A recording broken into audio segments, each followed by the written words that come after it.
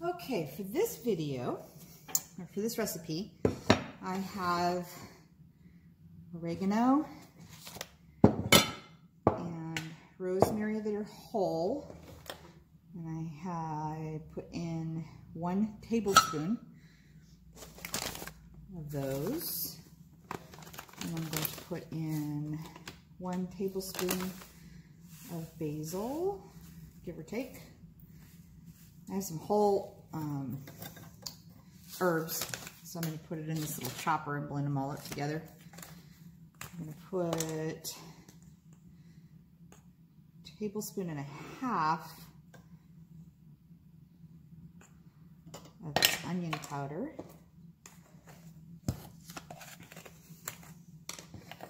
And a tablespoon of garlic powder. I like cumin. You don't have to use the cumin if you don't want. I'm going to just use a half tablespoon. It's just a little extra layer of flavor. I have a cup of sifted flour. Okay, how do I work this little doohickey here? Better to put the thing together right.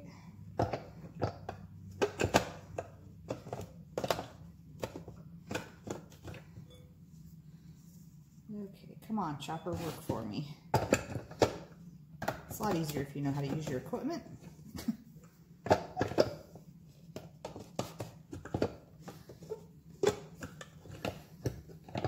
Oh yeah, this was a hand-me-down.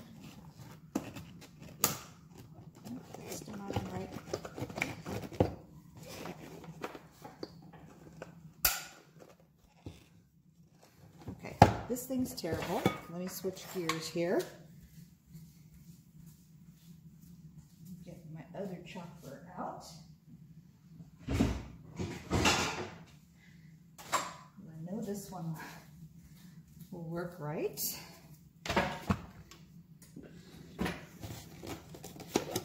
the lid off of this.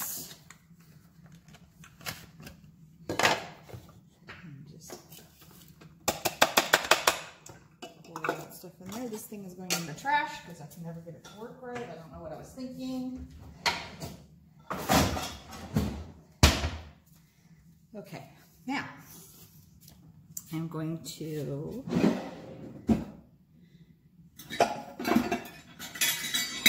excuse my clanking. In all these seasonings, I am going to put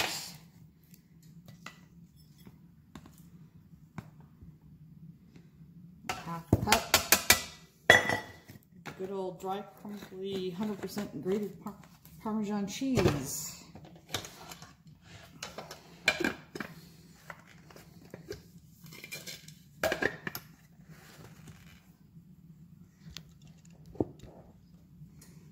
And I'm going to take this over to a plug and chop it real quick.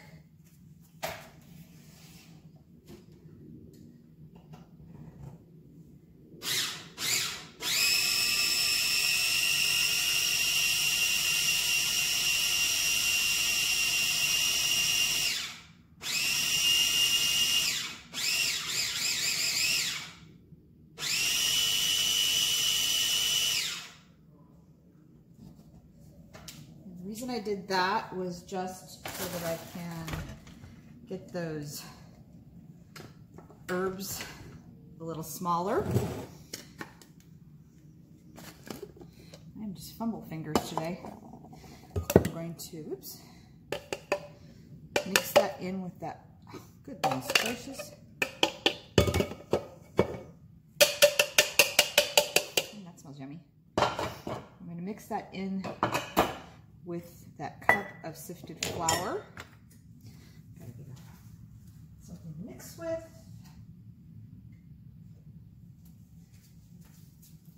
I have that first package of chicken in the pressure cooker, in the Instapot. Just let it go on the meat setting.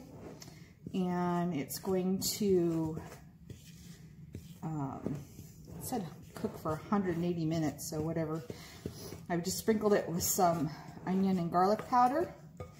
Those are really good go-tos in my house. And yeah, okay, so step 1 and step 2 of the breading.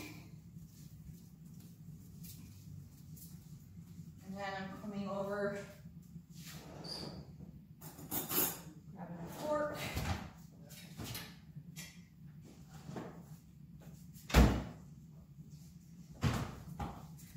Grabbing some eggs.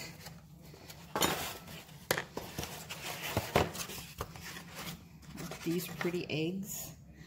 I love being someplace where you can get eggs from the farmers.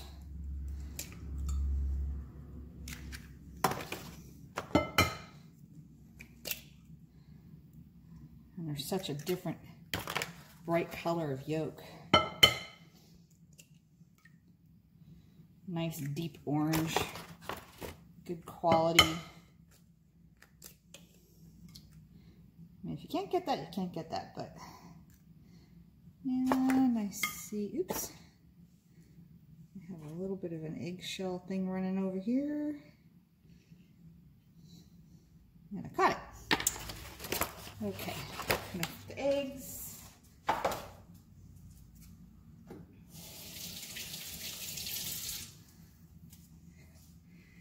Keep washing my hands.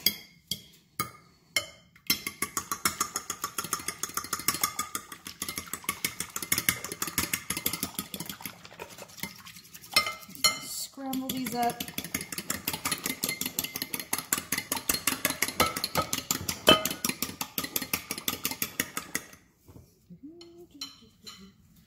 Just a little touch of water. I'll break that album up a little bit.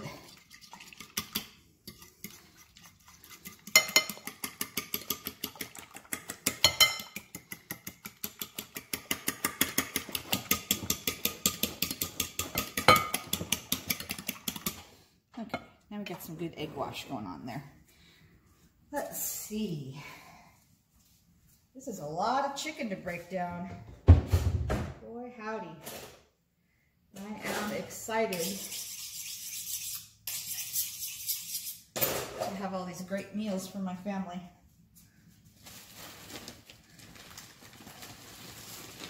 So now I'm digging into bag number 2. And let me move some things and pull you back here a little bit. Let's see, what's your view like here, folks?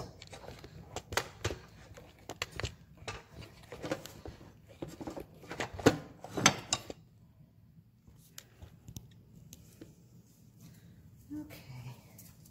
Well, you've seen people cut chicken up before. These things are just monstrous. They're so huge. And I'm making chicken nuggets. So I'm going to take off some of this yucky stuff. And I think I'll throw that into like chicken soup stock. There's a little bit of bone there.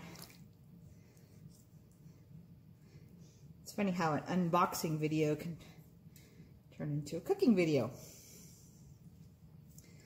Come off. Usually those just slide right off with the knife. So that's not going to go to waste. Maybe I should get to set that on. Use disposables, so I don't have one less thing I have to clean. Yeah, nobody likes to eat these yucky parts in there. Chicken nuggets. Now, for cutting them up, there's always that skinny point on the chicken breast. I'm going to cut them this way, so it's a little bit along the grain.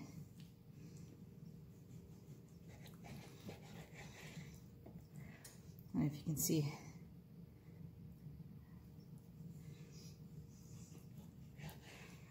chicken breasts have nice pink color to them. They're not all washed out and white. And I'm going to cut about 1-inch chunks.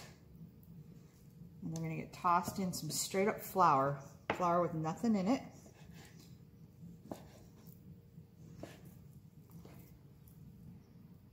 And boy, these are big chicken breasts. They're thick too.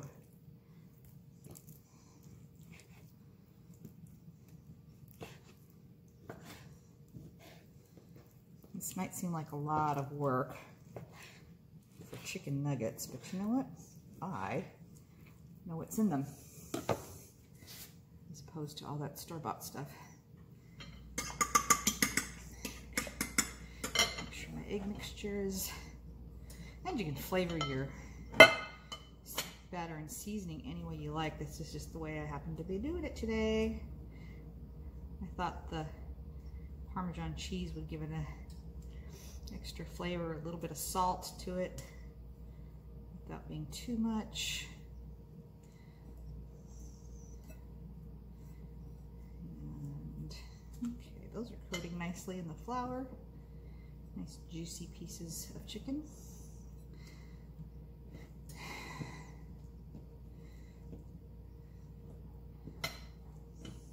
It's just straight up strips or chicken breasts. Be easy enough to do it one-handed, but I'm having too many little pieces. I'm going to have to do 2 hands on this one. Drip the egg mixture off a little better. Okay, put it in my seasoned coating. Put them out on my pan, spaced a little bit.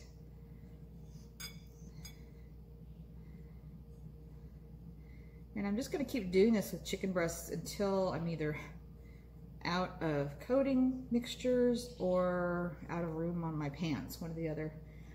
And then once I've got my pans loaded, I'm going to stick them in my deep freeze. Let them freeze up solid.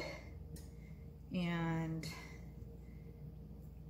then I can take and bag them up once they're solid. And then I will have them to use in my air fryer. These are good size to use on the air fryer. Oops, too much flour. Okay, one thing at a time, Sue. I'm trying to be two-handed and it's not working for me very well. My left brain and my right brain were competing with each other. And that doesn't work well. Okay, let's get these pieces of chicken out of here, out of the flour. This will just make for a nice, fluffier, crunchier product when it comes out of the air fryer to do the flour and egg and then the seasoned. Now I suppose if you were keto or something like that, you can use an almond flour instead of the regular all-purpose flour that I have done here. And that's a good option. I know lots of people, I think almond flour is keto. I know a lot of people use that. Ooh, the flour's lumping up on my fingers. It feels so gross. Y'all use that word gross? I grew up with the word gross. Ew, that's gross. This is such an easy thing to do, and it's going to make for a better meal for my family. Oops, that one didn't get enough stuff on it. If you got too much yellow showing through on your crust, you didn't roll it around on the flour enough. Ugh. Okay, sticky. I gotta rinse my fingers before I go on to the next chicken breast.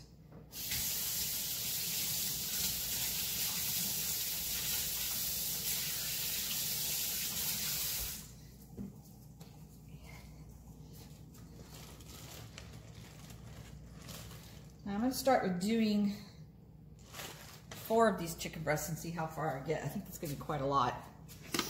So, and when I'm all done, you just go in the pan like that, throw them in the freezer, let them freeze up solid for a couple of hours, and then you can put them in a Ziploc and they're ready to go into the air fryer. So I hope you all like this recipe, and I'll bring you back when I'm ready for the next one. There's a lot of stuff I do have to trim off of these. I don't know that it's necessarily as much or the same or different as what you get in the grocery store. You know, I've gotten super trim chicken breasts before, and I've got not so super trim chicken breasts from the grocery store. I guess it depends on what day it is.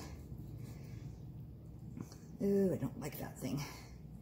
That silvery thing that runs through. Okay, that looks better. That's looking better. Which way are we going with this one? This way. Still don't like that piece of fat. Off it goes into the stock pot. I'm very particular about my meat. I don't like what I call slimy things in my food. So, yeah. That's where I'm at with all this super trimming. Super trim!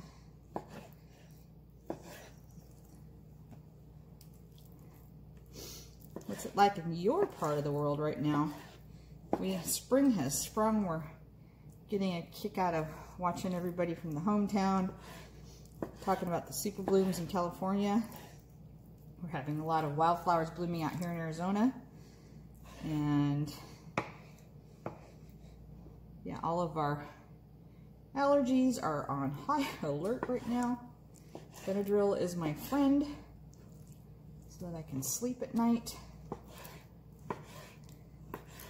And the husband got off the freeway last night and instantly went into an allergy attack. Poor guy. But yeah, 'tis the season. Spring has sprung, needless to say. Look at the size of these things. They're just massive. Massive chicken breasts. I don't know if that's a good thing or a bad thing. Okay, stock pot. I think if I cut it down the center, this will be easier to deal with. I'm going to sit over there for a minute with the stock pot stuff, because I happen to pick the little tiniest cutting board I have today for this.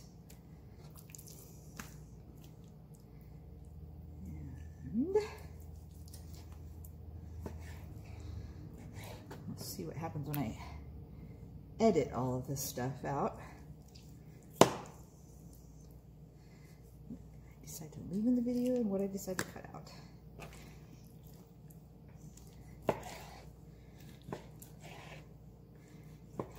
Yes, I am curling my fingers under because I don't want to cut them off with my very sharp knife.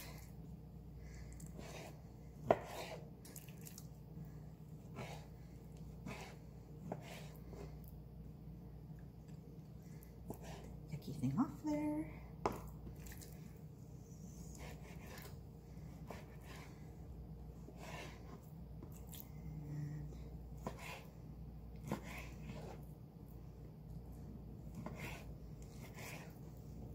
I think I saw one that's trying to sneak through there. Yeah, look at that.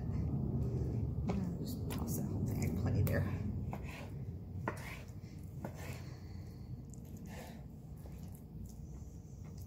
My daughter's very funny. She doesn't like to touch raw chicken at all. Do any of you have a hard time with raw chicken? I know some people will use rubber gloves, but I just prefer to use my hands and wash my hands really well when I'm all done. Get that excess flour off into the egg wash.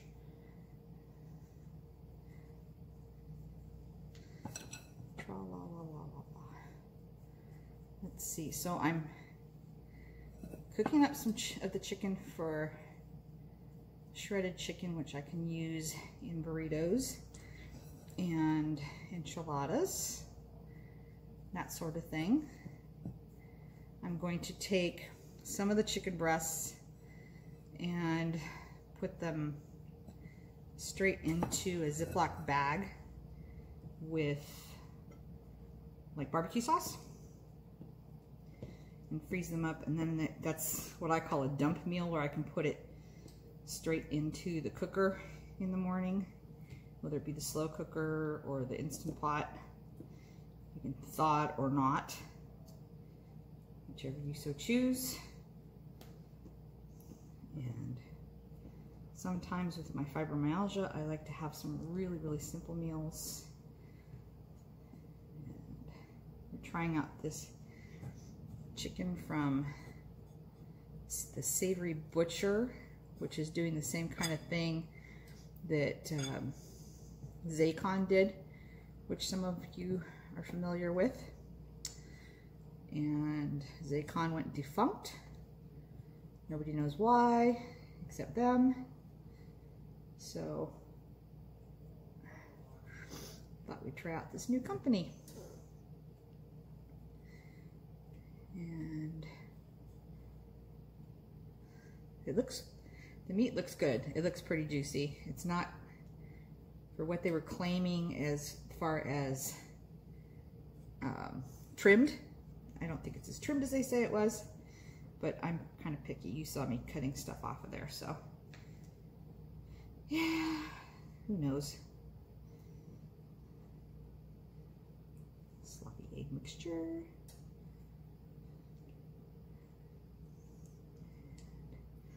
This smells really good with all the herbs and the Parmesan cheese. These are going to be yummy.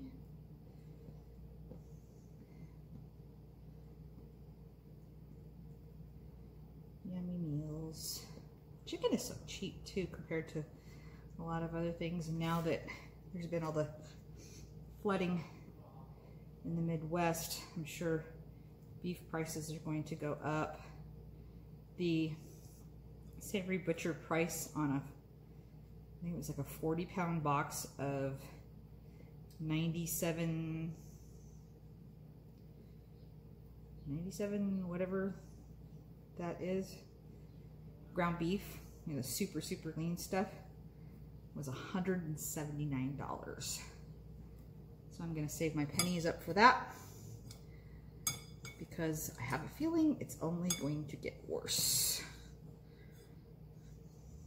Ground beef prices are going to go up because those poor farmers lost so much back there. It breaks my heart for those families.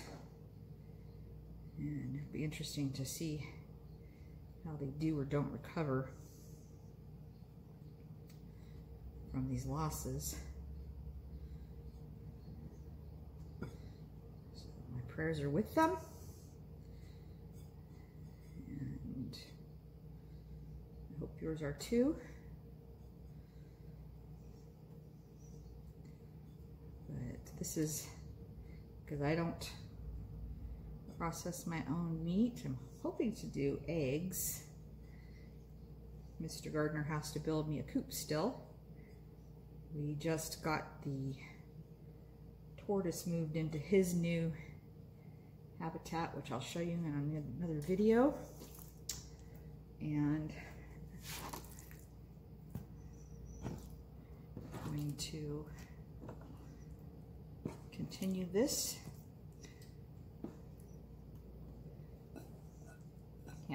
Tortoise likes his new habitat. We were weeding the area out and then decided to leave some of them and some of the natural grasses that were in there. He's liking that really well. And yesterday I saw the quail running around in there with them. I love watching the quail. They're a very funny bird to watch. I don't know if you have quail in your part of the world. Their little bobbing head pieces up and down as they're running. They look like they stick their necks out and take off running, just like a roadrunner does that too. Their little feet going a mile a minute.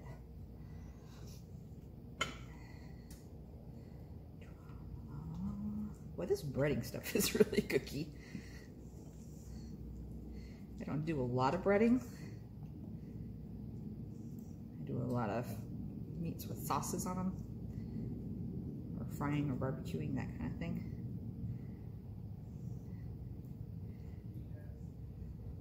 So I can do it. I know how to do it. I just don't do a lot of it. Nose is itching now. Should have put an apron on. Then I would have had some place to wipe my hands.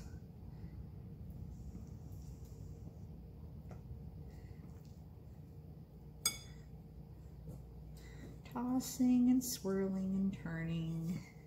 What is your favorite thing to bread? And do you have a favorite breading recipe? You can leave me those notes down in the comments. It'd be kind of fun to share those recipes with people. And who knows, it might be something I'd like to try out too.